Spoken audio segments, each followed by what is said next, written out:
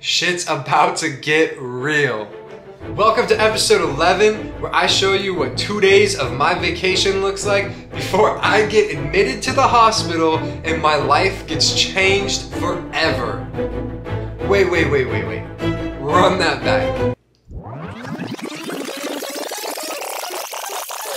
Where my life gets changed for the good. Run it!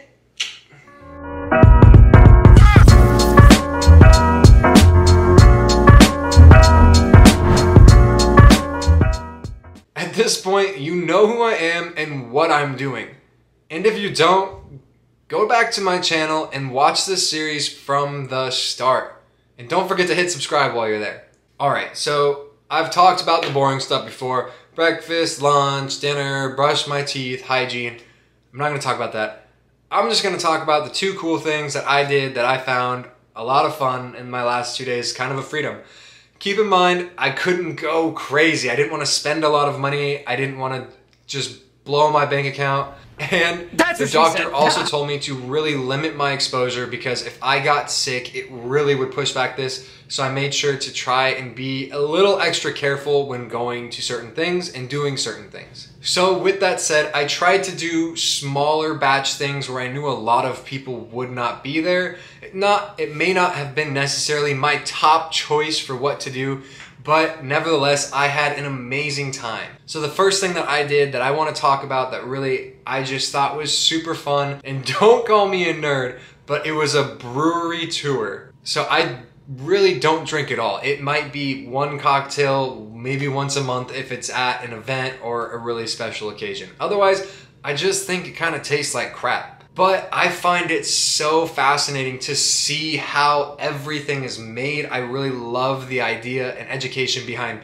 small businesses. But it was so fun to see everything from start to finish with how they process hops, how they cook hops, and how that turns into the different kinds of beers and then the different kinds of spirits. And then everything from the labeling, the storing, and the canning process, all the way to the selling and the showrooms. Look at little old Lexi right there. Look at all these empty cans, 500,000. We got the packing over here. We got the, I forget what that is, all the silos and stuff. Got Lexi sticking her tongue at me. Jerk. I thought it was so fascinating, such a great time. And it was cool, you got to sample things throughout the tour as well. Most of the stuff in the beginning tasted like dog shit because you're pretty much just chewing on raw hops. It's the biggest piece of dog shit. I thought it was absolutely disgusting, but it was still just a great experience overall, start to finish. 10 out of 10 would do again, maybe not the exact same tour. I would love to see all the other small businesses and how they operate compared to one another and what separates them from everybody else, because that's really what makes them special or unique, and that's the part that I find so enjoyable. Alright, and number 2, I went to this thing out here in Phoenix, Arizona. It might be in Scottsdale, but it's called Fish and Sips.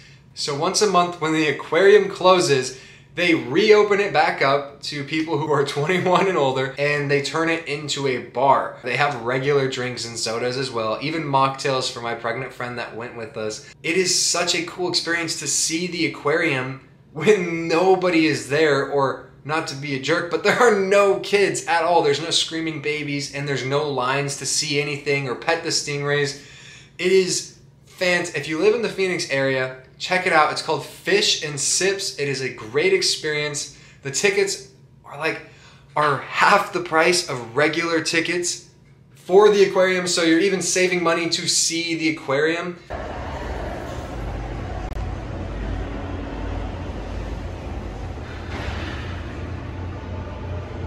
Humpback chub. They're so ugly.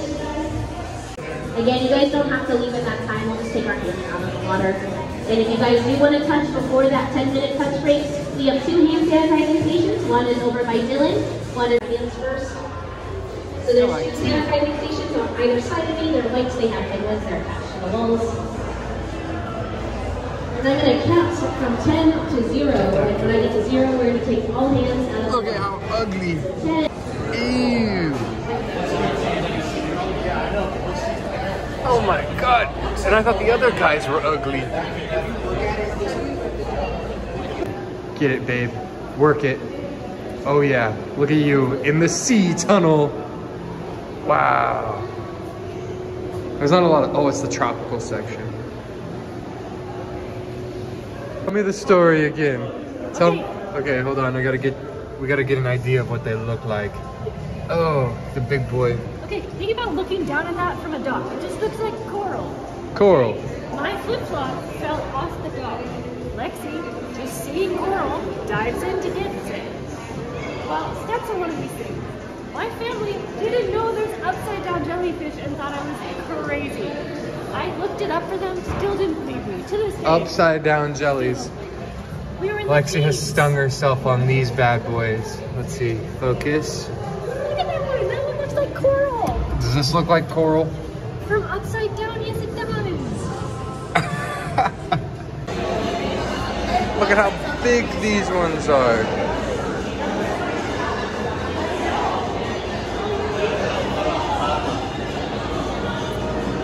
That is one of the coolest fish. It's like a giant beta. We do also have sandbars, our males. So our male sand tiger is right there for size comparison. Female sharks are bigger, tend to be usually bigger than the male sharks. We do also have black tip reef shark. One is down there. Our two white tip reef sharks are in the bottom right corner, left corner. They're probably holding pins right now. They usually do that. They're very cute. We have sandbar. That is our female sandbar. She is a lot bigger than the male sandbars. We have our 11 sharks swimming right past her. Those two tend to swim with their mouth open. This is our nurse shark, who is the second, or probably the biggest. She was the biggest. I feel like the sand tigers who were her money. Look at, there's a white one, normal. It's like the dragon movie. How to Train Your Dragon? Yeah, look at it. It's got the white one. There's like a leopard shark swimming around over there. The white one though is so cool. It's like a ghost. Look at how much it stands out on video. Hello, friend. I bet everybody wants to date the white one.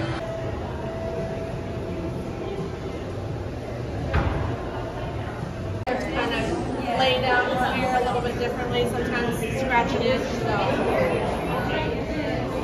Squiddy does spend a lot of time with us. JP actually has ropes in her office where Squiddy can come and visit.